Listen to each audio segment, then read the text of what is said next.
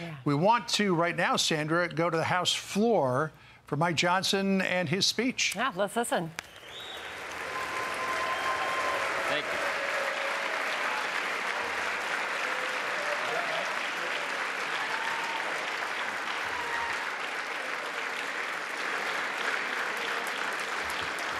Thank you.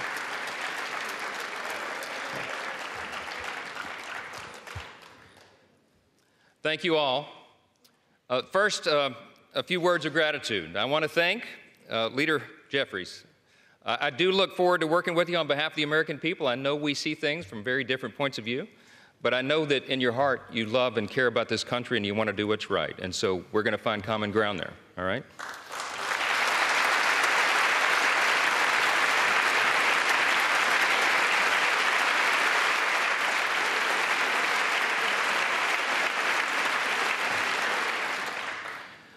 I want to express my great thanks for our Speaker Emeritus, Kevin McCarthy.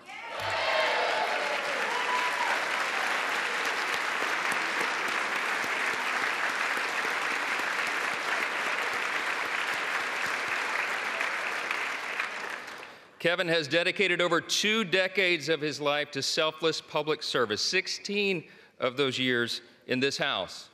And you would be hard-pressed to find anybody who loves this institution more or has contributed more to it. He is the reason we're in this majority today.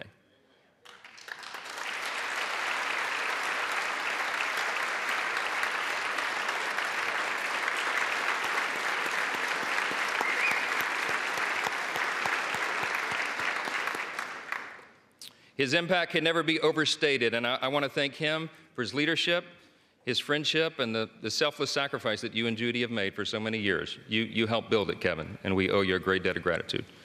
I want to thank the dedicated and overworked staff of this beleaguered House.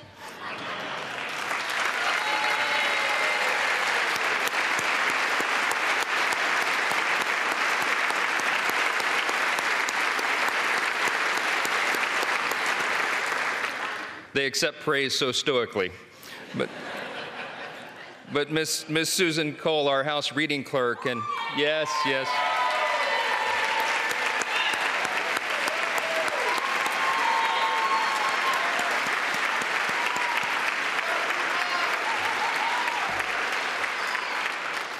Listen, all the clerks and all the staff, you know, they're terribly overworked. This has been a grueling process, but they have served an integral role in keeping our republic, and we thank them for that service. I know we all do. I want to thank my dedicated wife of almost 25 years, Kelly. She's not here. We couldn't get a flight in time. This happened sort of suddenly. But we're going to celebrate soon. She spent the last couple of weeks on her knees in prayer to the Lord, and she's a little worn out. We all are. I want to thank our children, Michael and Hannah and Abby and Jack and Will. All of our children sacrifice. All of them do, and we know that. And there's not a lot of perks to being a member of Congress's kid, right? And so I want to thank all of your families as well for what they endure and what they've had to endure for the last few weeks. We've been here a while. Yeah.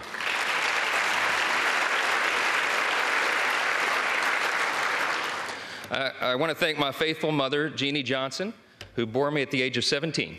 And my brothers, Chris and Josh, and my sister, Laura, and all their families, and all of our extended family.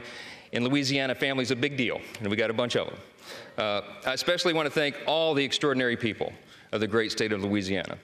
We have never had a Speaker of the House hail from our state, and so they've been lifting us up. I thank the people of Louisiana for the opportunity to serve you in Congress, and I'm humbled by your continuous support. We will make you proud. To my colleagues, I want to thank you all for the trust that you have instilled in me to lead us in this historic and unprecedented moment that we're in. The challenge before us is great, but the time for action is now, and I will not let you down.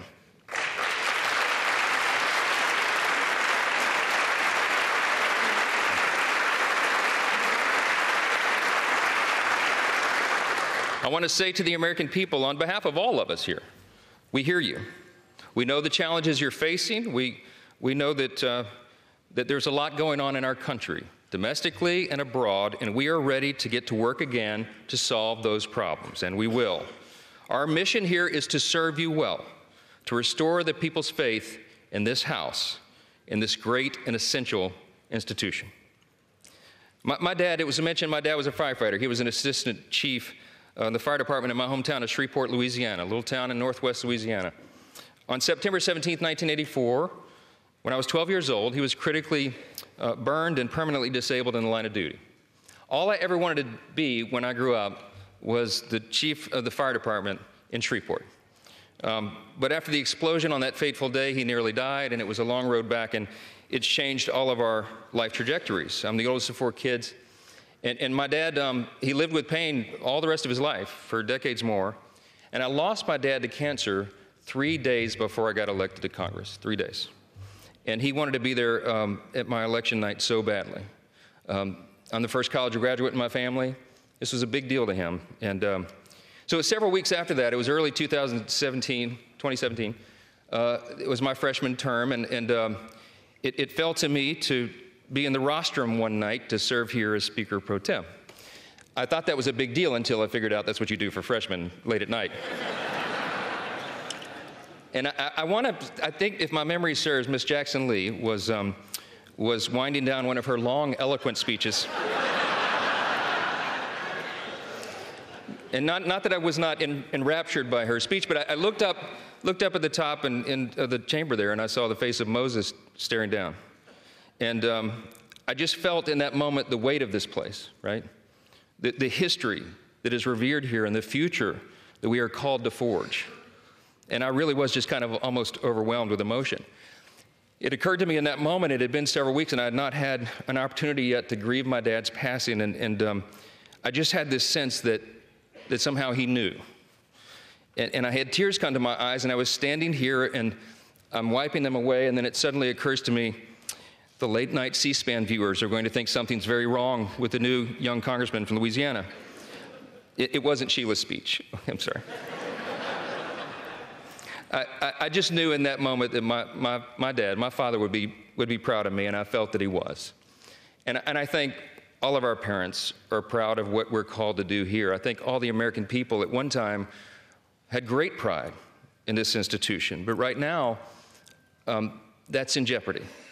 And we have a challenge before us right now to rebuild and restore that trust.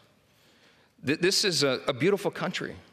It's the beauty of America that allows a firefighter's kid like me to come here and serve in this sacred chamber where great men and women have served before all of us and strived together to build and then preserve what Lincoln did refer to as the last best hope of man on earth. We stand at a very dangerous time. I'm stating the obvious. We all know that. The world is in turmoil. But a strong America is good for the entire world.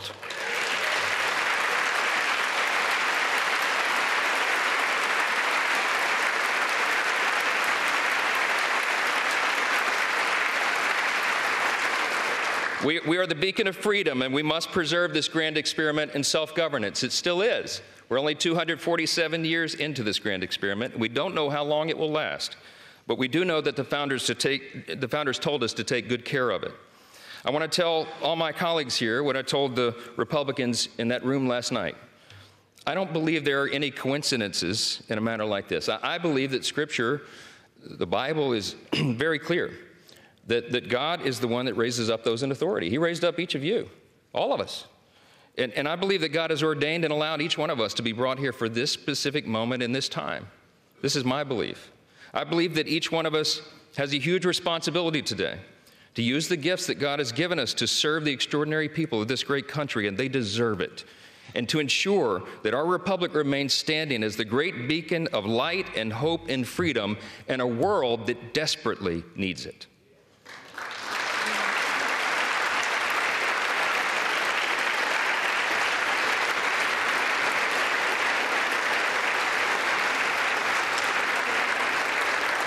It was in 1962 that our national motto, "In God We Trust," was adorned above this rostrum. And if you look at the little guide that they give tourists and constituents who come and visit the house, if you turn in there to about page 14 in the middle of that guide, it tells you the history of this.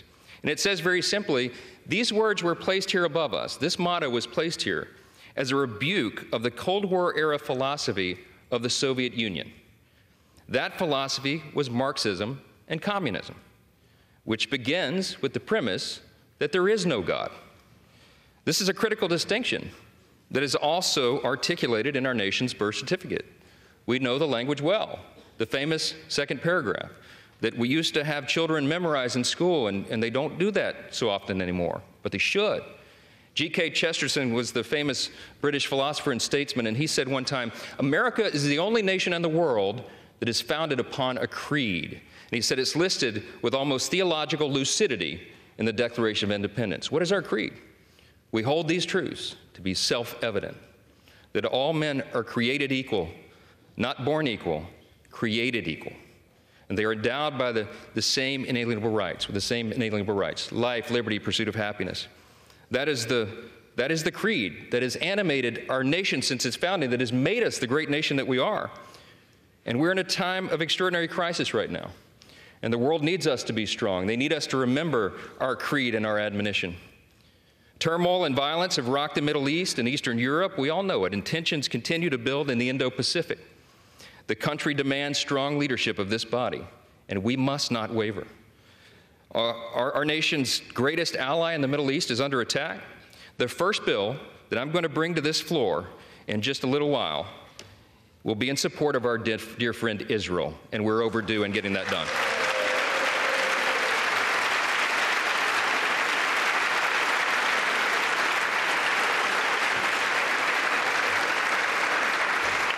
We're going to show not only Israel, but the entire world that the barbarism of Hamas that we have all seen play out on our television screens is wretched and wrong, and we are going to stand for the good in that conflict.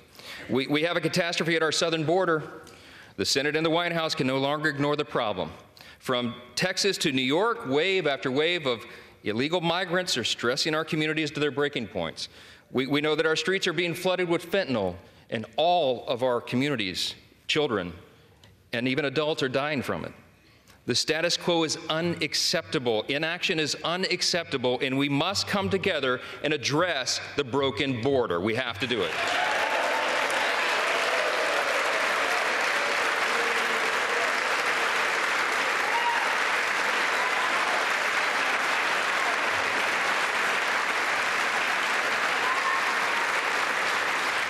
The skyrocketing cost of living is unsustainable, and Americans should not have to worry about how they're going to feed their family every week because they can't afford their groceries anymore. Everybody in this room should think about this. Here's the stats. Prices have increased over 17% in the last 2 years. Credit card interest rates are at the highest level in nearly 3 decades, and mortgage rates are now at a peak we haven't seen since 2001. We have to bring relief to the American people by reining in federal spending and bringing down inflation.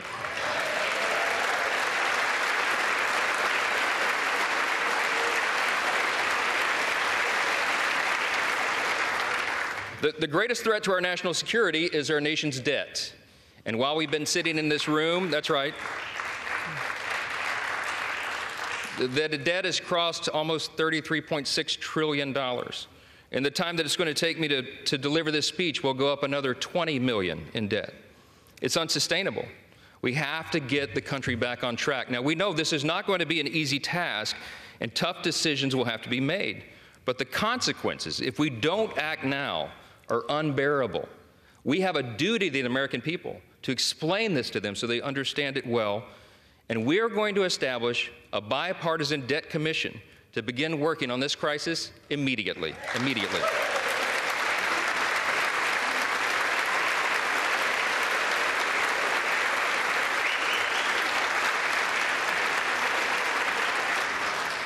We all know that we also live in a time of bitter partisanship. It was noted, and it's been on display here today, right?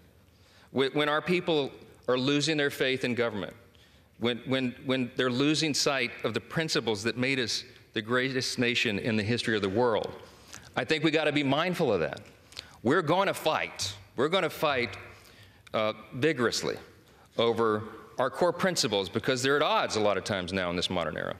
We have to sacrifice sometimes our preferences because that's what's necessary in a legislative body. But we will defend our core principles to the end. In his farewell address, thank you.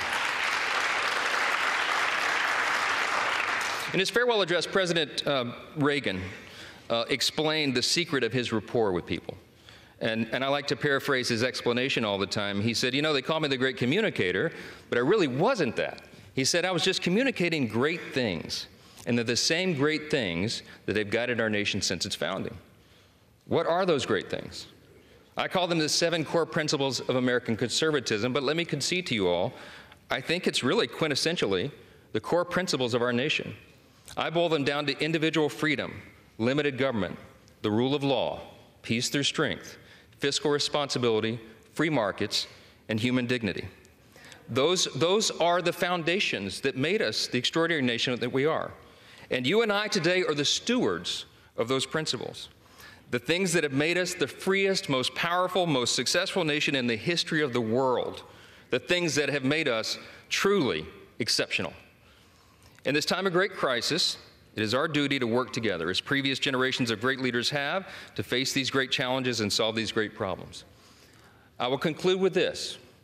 The job of the Speaker of the House is to serve the whole body, and I will. But I've made a commitment to my colleagues here that this Speaker's office is going to be known for decentralizing the power here.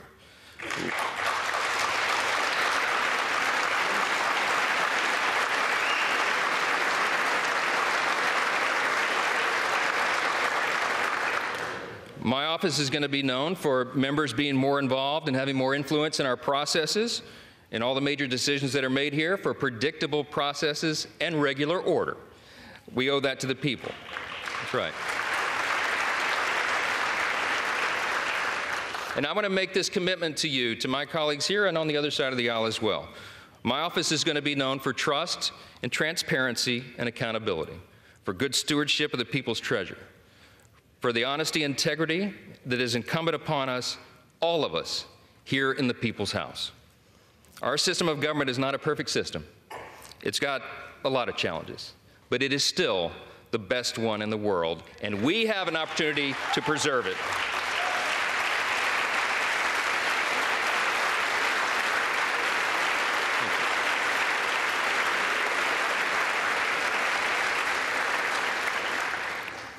Last thing I'm going to say is a message to the rest of the world.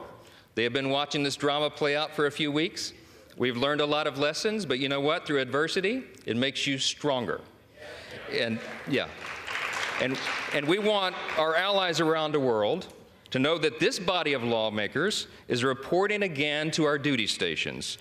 Let the enemies of freedom around the world hear us loud and clear. The People's House is back in business.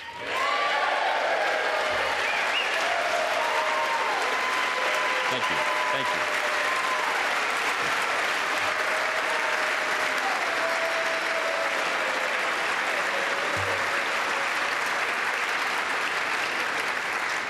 We will do our duty here. We will serve you well. We will govern well, and we'll make you proud in this institution again. We're going to fight every day to make sure that is true. I look forward to the days ahead. I genuinely believe in my heart that the best days of America are still ahead of us. God bless you, and God bless the United States of America. Thank you. Hey, Sean Hannity here. Hey, click here to subscribe to Fox News YouTube page and catch our hottest interviews and most compelling analysis. You will not get it anywhere else.